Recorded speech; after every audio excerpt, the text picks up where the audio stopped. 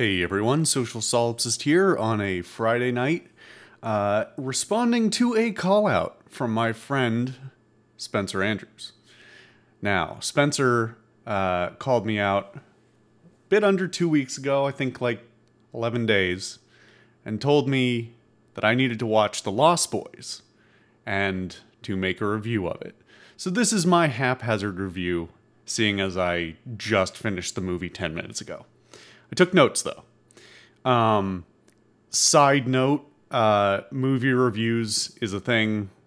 Movie reviews and other similar stuff is a thing that I've wanted to put on my channel for a long time, but I have no idea what the appeal is, and I don't want literally no one to watch it, especially if I do it with my one constant viewer, and then there are literally no views.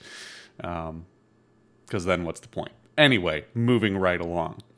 The Lost Boys. I'm going to start out with a no spoiler area.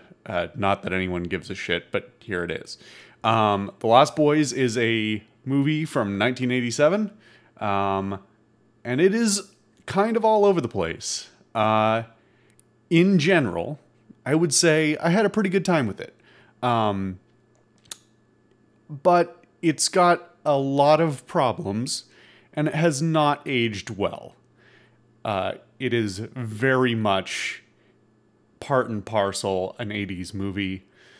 All of the classic tropes are there, but it also does some clever things.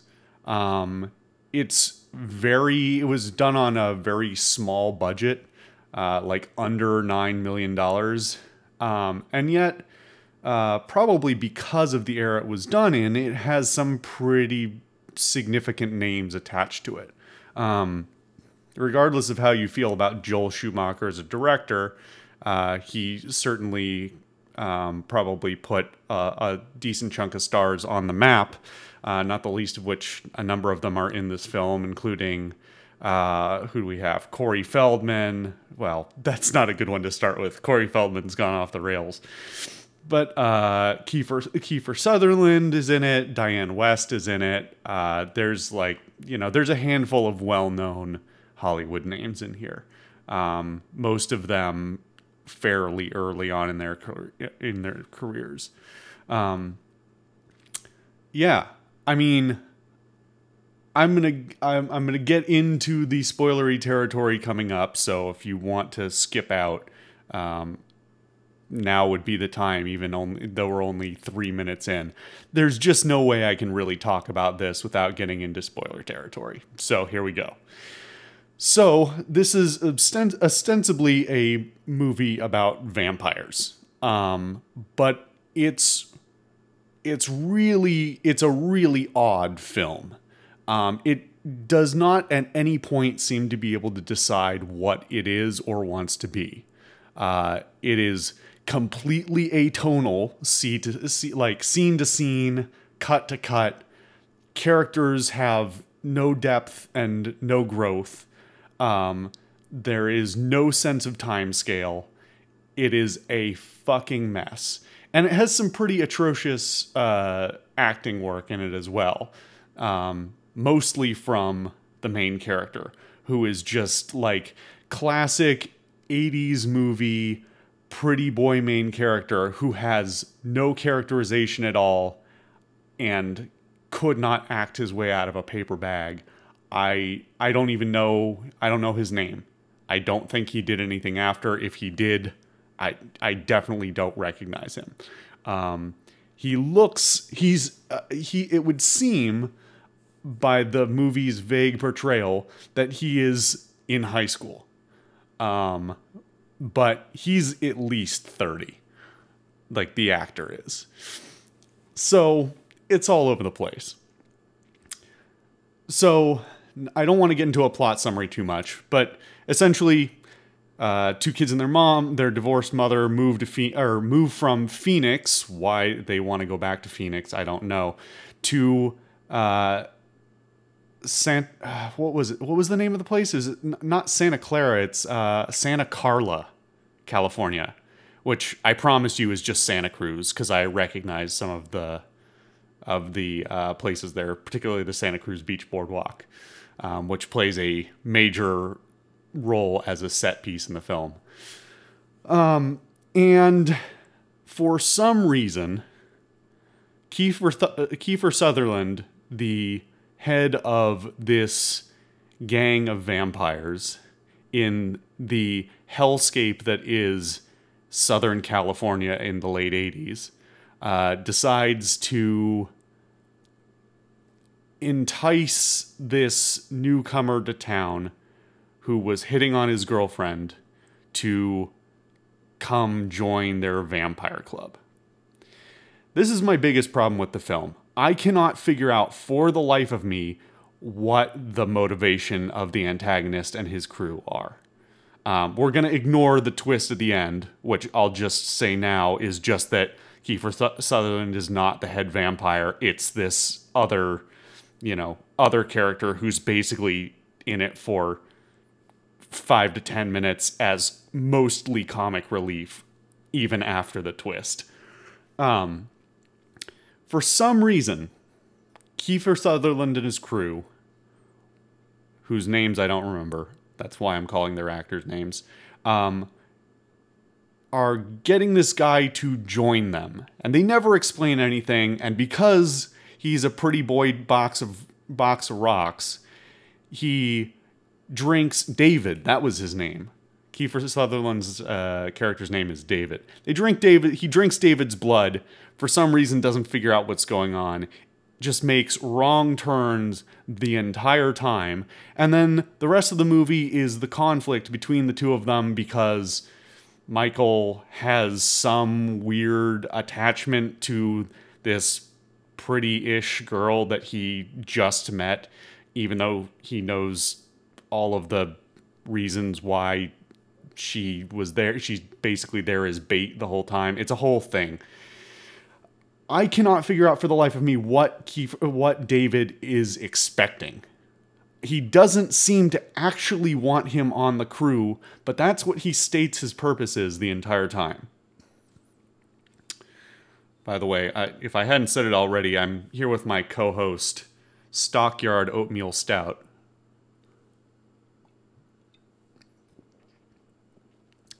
Third one of the night. So they go through the film with this conflict where Kiefer Sutherland seemingly both wants Michael to join as a vampire, but also seems to want to kill him. Go figure, I don't know. That's about the entire plot. That's really it.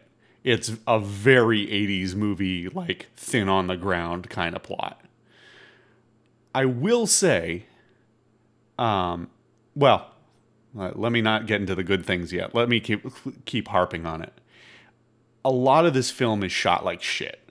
And it's not in the, like, hey, it was low budget and the director didn't know what he was doing. Because the director, even at the time, Joel Schumacher was a fairly well-known director, even if he wasn't super mainstream.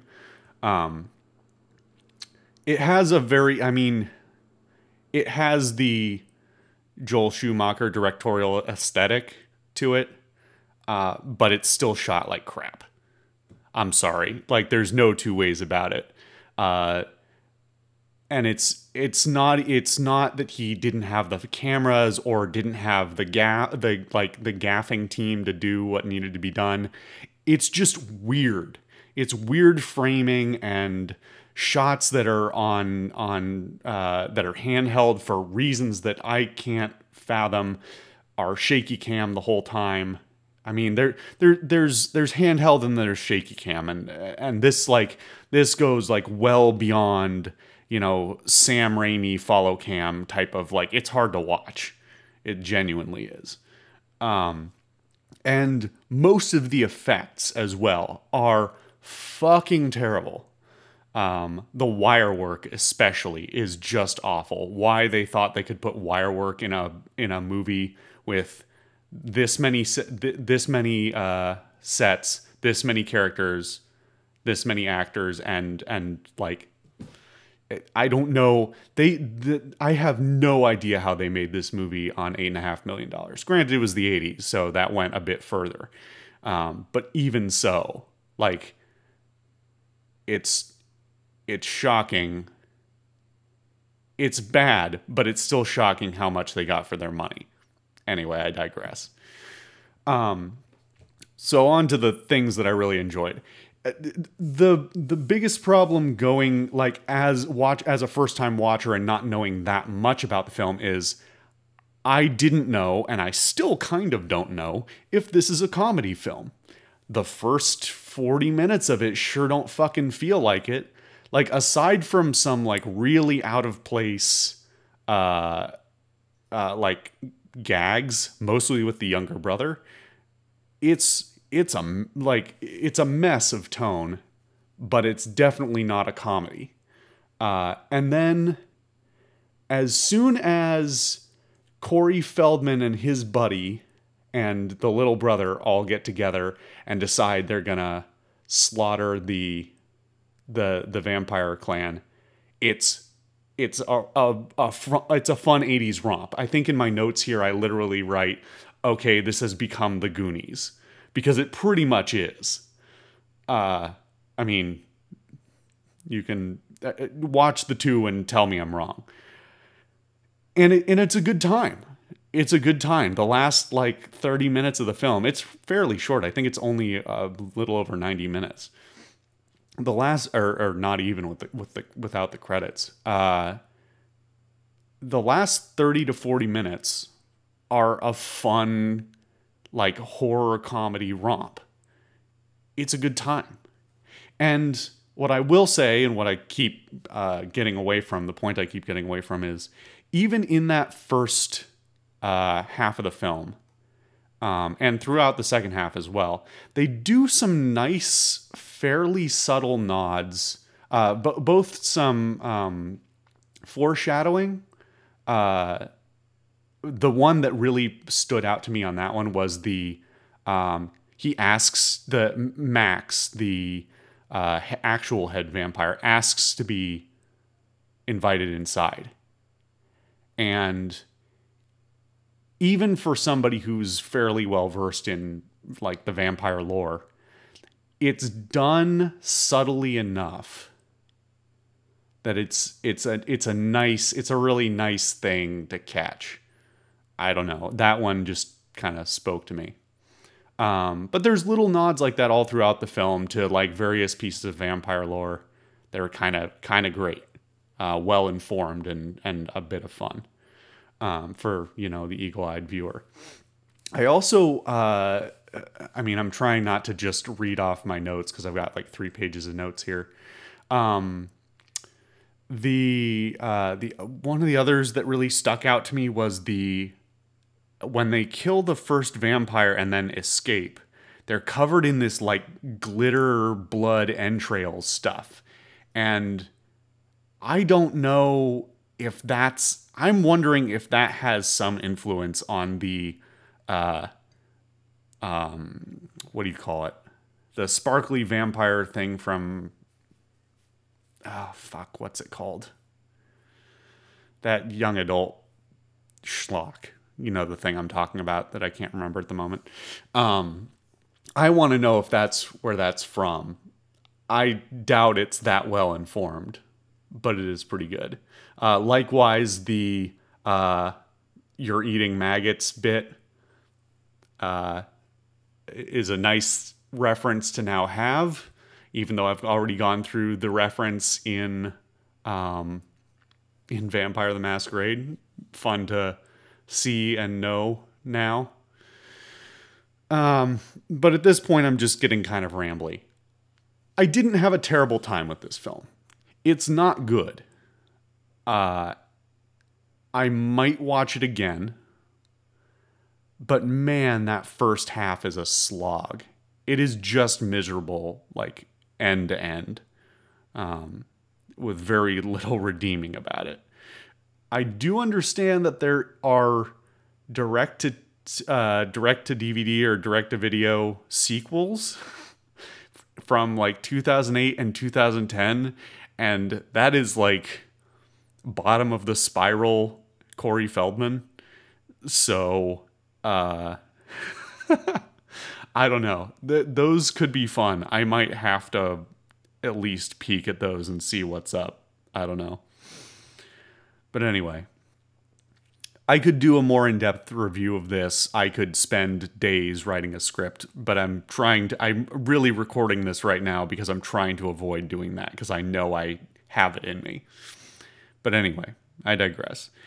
Thank you, Spencer, for, telling me to do this. I probably wouldn't have otherwise, although I think it was in my movie library already. I just had never, I don't know what the context was that I would have meant to watch it before.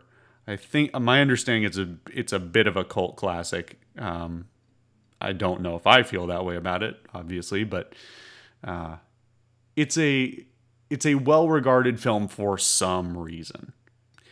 But anyway, in response, however, you don't get out of this scot-free. I am going to insist that before... I'll give you some leeway. Before the end of February, I want a review of 1988's Vampire's Kiss. I look forward to seeing it.